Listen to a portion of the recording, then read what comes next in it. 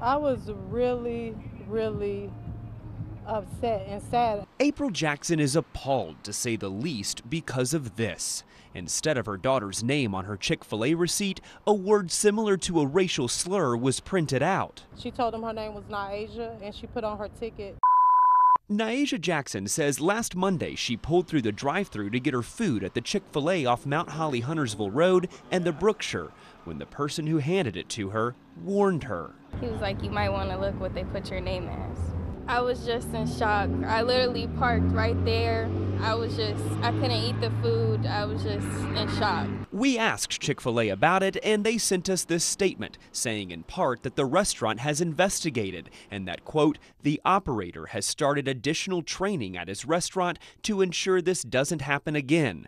We sincerely apologize for the harm caused by this incident. But for this family, that training isn't enough. You shouldn't have to be trained not to call someone a. I'm just being as honest as I can be. I want the employee to be fired.